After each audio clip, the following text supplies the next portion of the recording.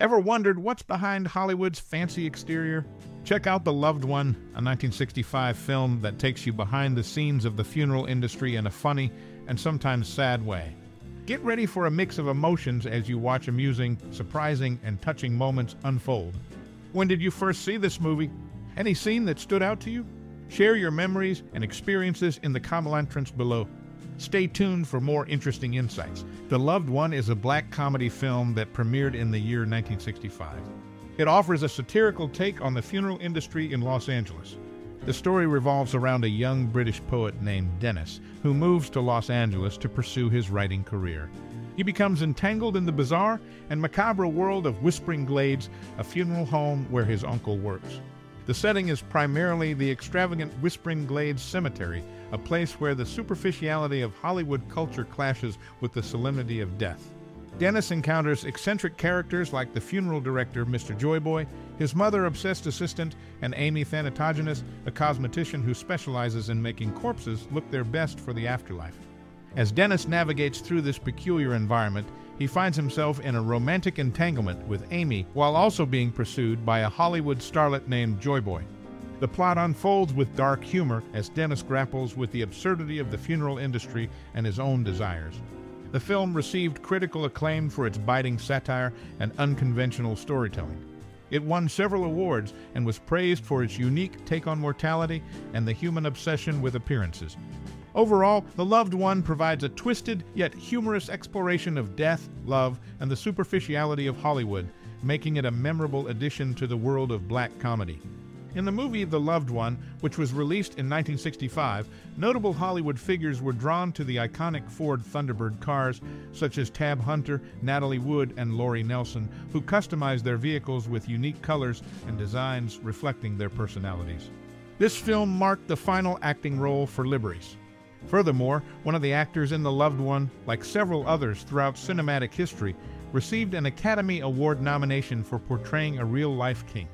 This actor joins a distinguished list that includes Charles Laughton, Basil Rathbone, Laurence Olivier, and others. The Loved One remains a noteworthy entry in the annals of film history. Released in 1965, The Loved One explores the unique pride of Whispering Glades employees in handling deceased individuals, a common trait in the American funeral industry. The movie subtly highlights this unsettling aspect of the profession. In addition to his role in the film, the actor featured in 2 highly rated episodes of the 1966 Batman television series as Shandle Harry. He shared a good rapport with the cast and crew, often treating them to impromptu recitals after filming concluded. Before appearing in The Loved One, the actor gained acclaim for his performances in other films. He notably won consecutive Best Actor awards at the BAFTA and Oscars for his roles in The Pawnbroker and In the Heat of the Night, a feat only matched by Colin Firth several decades later. His versatility and talent shone through in his various roles, making him a celebrated figure in the film industry. The Loved One stands as another example of his skill and the unique themes explored within the film. In The Loved One, a 1965 film, there are some interesting points to note. Firstly, it features an actor who appeared in 3 different Batman series. They played the Bookworm in the 1966 Batman series and portrayed the Mad Hatter in both Batman, the animated series, and its spin-off, The New Batman Adventures. As Aimee tries to get away from Dennis in the movie, she drives past Diamond Jim's restaurant at 6753 Hollywood Boulevard. This location has changed over time and is now a Fredericks of Hollywood store specializing in women's lingerie. Dana Andrews, a well-known actor, was part of The Loved One during his busy year in 1965. This film is one of 8 movies he made that year, which is the highest number in his long career. These details add to the interesting aspects of the 1965 movie The Loved One, providing insights into its connections with Batman series and the changes in filming locations. Dana Andrews' significant role in the film adds to its importance in his career. The Loved One, based on Evelyn Waugh's novel, underwent potential directorial changes, initially considering Louis Buñuel and later Elaine May for screenplay writing. Alec Guinness, a friend of Waugh's, was envisioned for the role of Dennis Barlow. Screenwriter Terry Southern, known for his controversial novel Candy, introduced the character Maxwell Kenton, portrayed by Milton Berle, not found in Waugh's work. The name was a pseudonym Southern had used previously. The film also featured Ralph Richardson, among others, depicted on British commemorative stamps celebrating the Old Vic Theatre's 200th anniversary, alongside notable actors like Laurence Olivier and Glenda Jackson. In the 1965 film The Loved One, the barrister who represented her in her divorce from Lawrence Harvey was John Mortimer, also a well-known writer. Legend has it that he waived his usual fee in return for her appearing in one of his plays. This movie is mentioned in the opening song to the Rocky Horror Picture Show called Science Fiction. Initially, this film was a box office flop, but has since gained a cult following over the decades. It's now regarded as a groundbreaking example of morbid humor and merciless cultural satire. Its unique blend of dark comedy and social commentary has captured the fascination of audiences. Art Gillian's journey began in Hollywood after his stint in the U.S. Coast Guard. Sharing a room with his brother Walt, Art pursued education at the Del Powers Professional School. This school, situated off Wilcox Avenue, was a hub for aspiring movie stars. Art, showing a keen interest in figure skating, embraced a new passion and trained at the Polar Palace. His dedication led to winning championships and forming lasting connections with figures like Bob Turk, Bobby Speck, and Joyce Lockwood. While supporting himself through odd jobs, including working at an Orange Julius stand and ushering at Warner Brothers Theater, Art remained steadfast in his love for skating.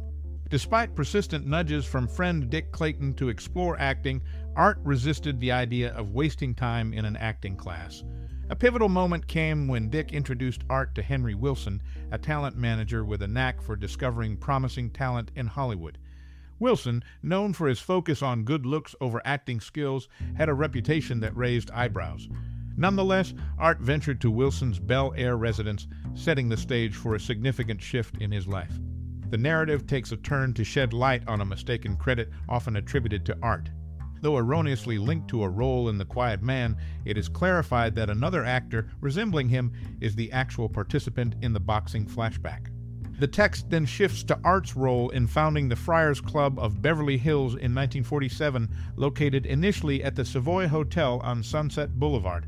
Notable personalities such as Jimilantri Durante, George Jessel, Robert Taylor, and Bing Crosby joined as founding members. The club, famous for its celebrity roasts, moved to Beverly Hills in 1961. In Sumilantry, Art Gillian's Hollywood journey is marked by his transition from the U.S. Coast Guard to figure skating, his encounters with influential figures like Henry Wilson, and his involvement in establishing the Friars Club. In 1965, The Loved One saw various casting changes and had several notable behind-the-scenes details. Originally, the role later played by Franco Nero in The Mercenary was intended for him. However, due to disagreements, he dropped out, leading to Nero taking on the part. Initially, Phil Silvers was set to portray Mr. Kenton in The Loved One. However, this role eventually went to someone else. The personal life of one of the individuals involved in The Loved One also held significant events. His first wife, Janet Murray, passed away in 1935 from pneumonia. Tragically, their older son, David, also faced an untimely demise in 1964 due to a cerebral hemorrhage. Janet, who hailed from a wealthy family in small-town Iowa, rests there alongside their second son, who sadly died shortly after birth. These aspects shed light on the complexities and intricacies surrounding The Loved One and the lives intertwined with its production.